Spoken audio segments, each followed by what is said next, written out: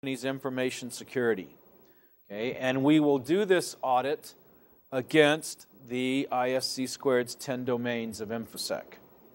So our game plan is first to give you an executive overview of each of these 10 domains so that you'll have a little bit better understanding of what happens in the domains.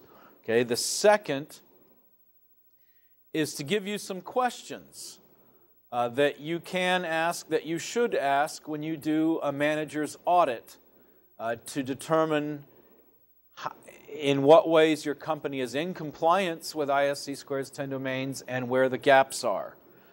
Okay? Then we encourage you to perform that manager's audit. Okay? For most of you, you are already in a company.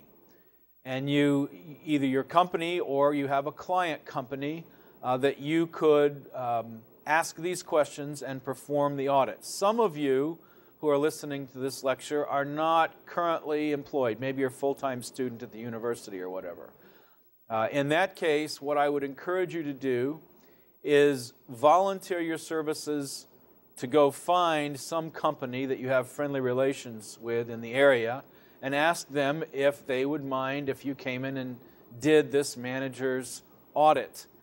It would be an enormously beneficial learning experience for you to do so. And then we need you to document the shortfalls that you discover and present these to the appropriate senior management for follow-up as they deem best.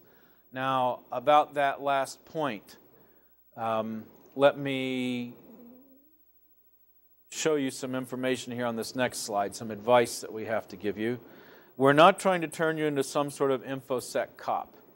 All right, and so be careful in the way you document and present your findings. You don't want to become obnoxious. You don't want to alienate yourself from management.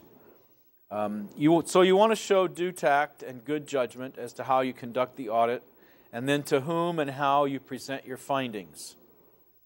Okay, if this is done properly, it's intended to help you better understand the scope of what's required to do modern information security responsibly. Okay, and then the second thing is to help your company by strengthening their due care and their due diligence postures. Okay, so let's talk about domain number one. Domain number one, security management practices. All right? This first domain covers how the corporation should identify its assets, how to determine what the relevant protection of those assets should be, and finally,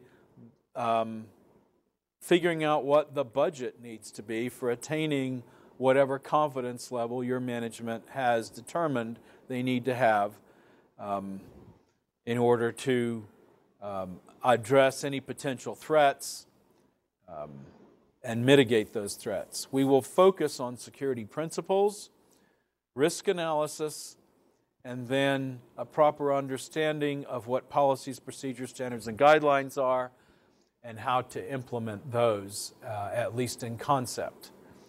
All right, so we start with security principles. Okay, these security principles are known as the CIA triad. CIA stands for confidentiality, integrity, and availability. And just to show you it's a triad, they added a fourth part, accountability. So although a triad only has 3 elements, they have come to understand they really needed 4 here, so this triad has these 4 elements, and so with the addition of accountability, this is oftentimes referred to as CIA squared, where the A, there are 2 of those. Okay, a corporation determines which element or combination thereof of the CIA triad it will focus on. Now, of course, it's got to follow all 4 of those, but they're trade-offs. And you have to determine which you're going to focus on. So let's consider these one at a time. The principle of confidentiality ensures that a reasonable amount of secrecy is in place to prevent unauthorized disclosure of sensitive information. Okay, what do we mean by this? An example would be if you have customer credit cards on your hard drive, you have to take adequate protections to ensure that just not anybody in your company has access to that credit card information. Okay, so to do this, you have to first of all determine who needs to have access to the credit card information, and then provide those people and those people only with access to that information. Furthermore, to make sure that they do not access that information in any way that's not necessary for their business, so that you wouldn't give them access to maybe all of the information, only those portions of it, and only at those times that they absolutely have to have it for their business. So a company that focuses on that as their primary security principle would be a C company in terms of the CIA triad. Ensuring confidentiality is attainable through encryption of data, implementation of access controls, and employee training on proper procedures. All right, so if you are going to focus on confidentiality as the primary focus of your information security, then you would have to have management policies and procedures and guidelines in place that talk about how you're going to do encryption of data, how you're going to do implementation of access controls, and how you're going to do employee training on proper procedures. Okay, the second security principle is the I, which stands for integrity. Integrity is the assurance that information and systems are accurate and reliable. What does that remind us of? Well, Sarbanes-Oxley is a prime example of a focus on integrity, data integrity, that when the data gets entered by the person authorized to put the data in, the data is not in any way adjusted or modified at some later date by some other person because they didn't like what the data said. And that's what Sarbanes-Oxley is all about. And Sarbanes-Oxley is an example of the I, or the integrity security principle. Okay. All hardware, software, and communication systems need to be fully integrated and allow data to pass without alteration. Okay, so if this is the primary focus of your security, then you become an I company relative to the CIA triad. Okay, and then the first A, availability.